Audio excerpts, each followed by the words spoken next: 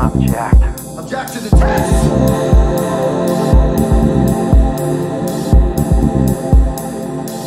Looks as good as on paper. We're in the kill zone, pal. We're locked and loaded. Hi there guys, welcome back into another session, 8 AM London time here. Hope everyone's having a brilliant week and I hope it continues.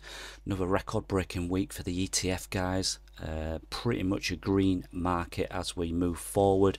Crypto and risk assets. ETF guys really slurping up some volume and supply in general, to be honest, aren't they? IBIT doing another record breaking week. $1 billion volume, I think it was on the 12th, actually producing about 800 million on the 12th as well, which is absolutely phenomenal stuff going on. Really loving this, aren't they? And actually no signs of it stopping at the minute, so yeah, just something to be aware of. We're going to dive into some Bitcoin data, some meme data, some DEX data, and then we're going to jump into the TRDR console and have a look at some lower time frame order flow. But yeah, really good flows still coming from the ETF boys and girls. Absolute record numbers coming in. Long may it continue. It's a funny one really, isn't it, because it can almost give you a little bit of FOMO as we are at all-time highs, especially when you're seeing diminishing supply as we are doing now, just on the old blockchain.com, the classic website. Yeah, see stuff like this, it can give you FOMO. Hope everyone's enjoying their spot portfolios from lower. Open interest is getting a little bit hot as we get up here. To be expected, to be honest. It's just a very jubilant market, isn't it? But yeah, interesting charts here. Keep an eye on these because I do like going back to the old data metrics every now and again as we hit these all-time highs. There's some good charts out there to keep you instead. But yeah, it's very interesting, especially when you know that these guys are absolutely slurping up all the supply. MicroStrategy. I believe I just saw another tweet just really recently. It might have been last night in the Asian session or towards the end of the US close, but they're just doing another offering, MicroStrategy again, to buy more Bitcoin. I believe their average price now stands at about 32,000. I could be wrong there, but I believe that's their average buy-in. So obviously well up in profit at the minute, aren't they? So Bitcoin leading the way. Bitcoin wins, doesn't it? But yeah, funny one. Jumping into some, you know, as the timeline quietens off a little bit, which I often find it does in the socials, in the Telegram, the Discord, and even on Twitter. I don't mind that, to be honest, and I think it's to be expected when you have a strong trending market on the bigger assets like Bitcoin. I think that's just natural, you know. There's not a lot to do. It's not ranging, it's not pulling back to lows. It's moving up, it's trending well. Nothing to see, you know. It's just going to do that. But yeah, this was interesting from these guys. Is there any wonder that you know, people are gambling on these meme coins and, you know, other assets when you've got that kind of shit going on? But yeah, really crazy stuff from them. But yeah, everyone obviously on top of the deck screener at the minute. Is there any wonder that people are betting on Portnoy, you know, Joe Biden's and the like with what's going on in the world? And yeah, really funny one, isn't it? Yeah, I'm the captain now. What I would like to show you is it's interesting that in all the volatility that we're getting up here, it's nice to see that actually some of these meme coins are trading very nice. Now, I know that Doge has got a bigger market cap, so it's going to trade better anyway, but just looking at these 1 hour trends, they're really nice. Just my trading view chart, if anyone's familiar with this here, with the order blocks and the 1 hour 200 EMA, but really nice. Thing is, even stuff like WIF, look at this, just really nice and orderly pullbacks to trend, and away we go. Nothing to see here. You know, even on 1 hour charts at the minute, you have got no lower highs coming in.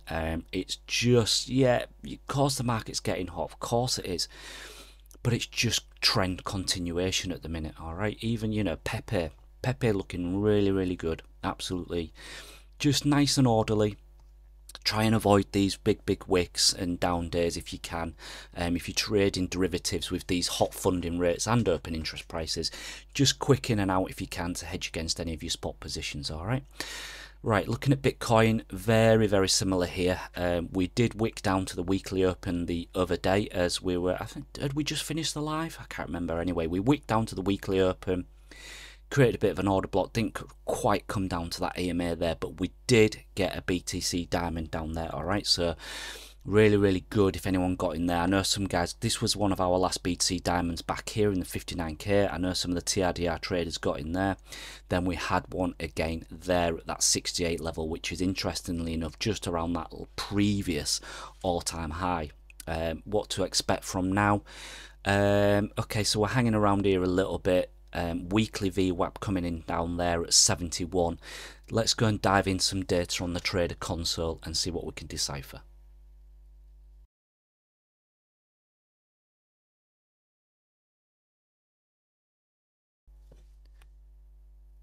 Right, here we go then guys, TRDR console for some lower time frame data. What we can see now is if you compare this to the last video we did on Tuesday, the order blocks to the downside were very chopped up, and you get that because a lot of people are getting fills, to be honest. You can see a BTC diamond there, 67 I believe. Oh, I missed that one on the other chart.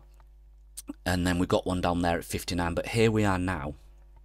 The last BTC diamond we got, which is obviously your spot and perps confluence alert. Okay, perps ratios 40, spot ratios 70. Okay, so BTC diamond there, that was 5:15 p.m. my time back on the 12th, and a nice push up. And as we do move up, supply is just getting eaten. Okay, so any downside, you've got these top levels coming in now and some slightly heavier order blocks coming all the way down to 72.1, and then you've got these OBC gaps that can create your wick space again going just below 71. So that could be quite nice for any day trade.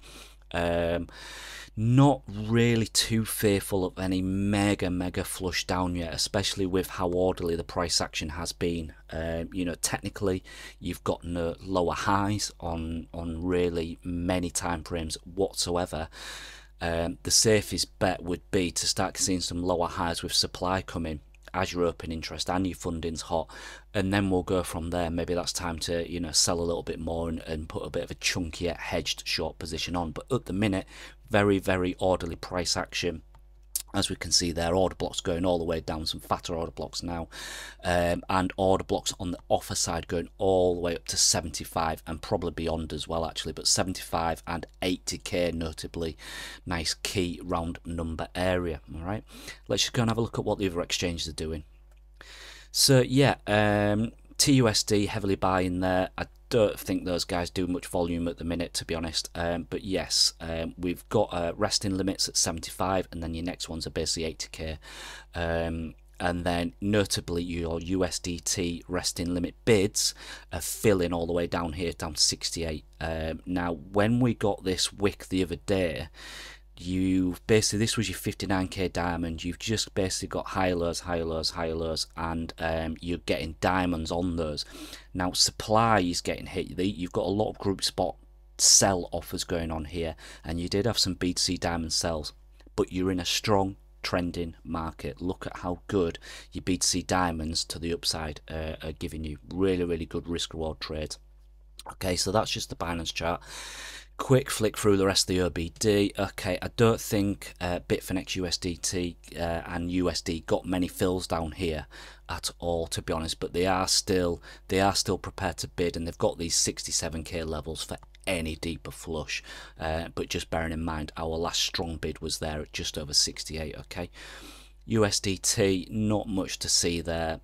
Bitstamp, a little bit messy. Coinbase Pro, they've still been doing some selling up here, and again they're defending 75k, but they've got a nice chunky level there at 72.4. You are at all-time highs. Obviously, if you're trading derivatives, don't just take a resting limit order like that and say, right, I'm going to bid this next drop down and use that as my stop loss. These guys still don't do as much volume as say Binance do. Okay, that could easily fill and then fail and go lower. General aggregated depth, not too bad, middling a little bit, but yeah, to be expected at these all-time highs, to be honest. 400 mil, a good aggregated depth now, I would say, would be well over 600-700 billion to the top side, like we saw at that 38k. All right, quick flick through the other exchanges before we go and have a look at volume and open interest. Kraken, yeah, a little bit of selling here, but it's almost like, yeah, don't mind seeing that at all, to be honest. But then look at this, they've just absolutely shed a load of bid to the downside as well that they're hoping to get a fill on. And again, defense of 68k for any bigger flush in open interest would be really, really nice. Qcoin, very, very similar, 68.5. So it's nice to see at spot levels, like I said on the live, like I said on the video the other day, spot markets are prepared to still bid this if you get any drops lower. If you were in an absolute kind of macro top, you wouldn't be seeing that. You'd just, it sounds obvious, but you'd just see a shitload more supply at the top, and these guys, you know, you wouldn't have this following price up whatsoever. Okay, right, Binance perps, bullish AF, to be honest. Trending bid here. Again, people prepared to bid this up if we come any lower. Weekly open there, we can see we just wicked onto the weekly open there at 69 as we've had marked, and yeah, it's just showing the alert there because it was on Binance perps and Binance spot. Really, really nice there, really, really nice. Okay, let's have a look at volume quickly. Volume coming off slightly, to be expected. The only thing I would look out for is, as you can see back here, what you had, especially at that diamond there when that one was at 68, is basically as the volume came down, those wicks down absolutely flushed your open interest, and you can see how the funding in green came down a little bit as well. So funding very, very high here.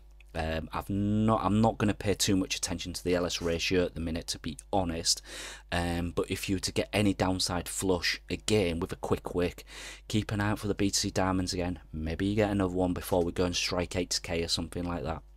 And yeah, just watch for that little flush in open interest as well. All right, that'd be really, really nice. That's just, so if you do come down, we could just market flow up here, but if you do come down again, watch for a little flush in open interest. Watch for the funding to come down a little bit. I don't think funding's going to come down too much here. You know, you're not going to get your 0.01s or anything like that in these kind of hyperbolic market conditions. But yeah, just something to keep an eye on. All right, guys. What we'll do is we're going to be live at the US session again. Let's hope some volatility there so we can have some price action.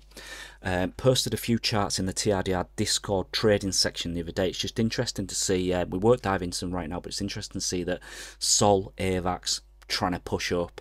Link pushed up the other week. Rune already pushed up the other week. It's like you've got these trend consolidation, short range, trend continuation. Rune and Link did that the other week. Obviously Bitcoin's doing its own thing, is being an absolute beast, but it looks like AVAX and Sol are pushing up now. Don't chase them up, don't buy green candles, not advice obviously, but just keep an eye on those. And then I'm keeping an eye on some other altcoins like Tier, Engine and the like.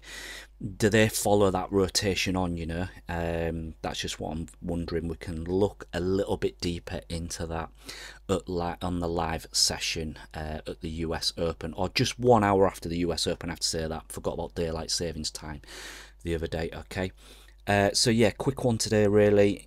Share the video or drop it in the socials, give it a like, and we'll see you at the US session. Have a great day, guys. Cheers, speak soon. It's a wazzy, it's a woozy, it's a fairy dust.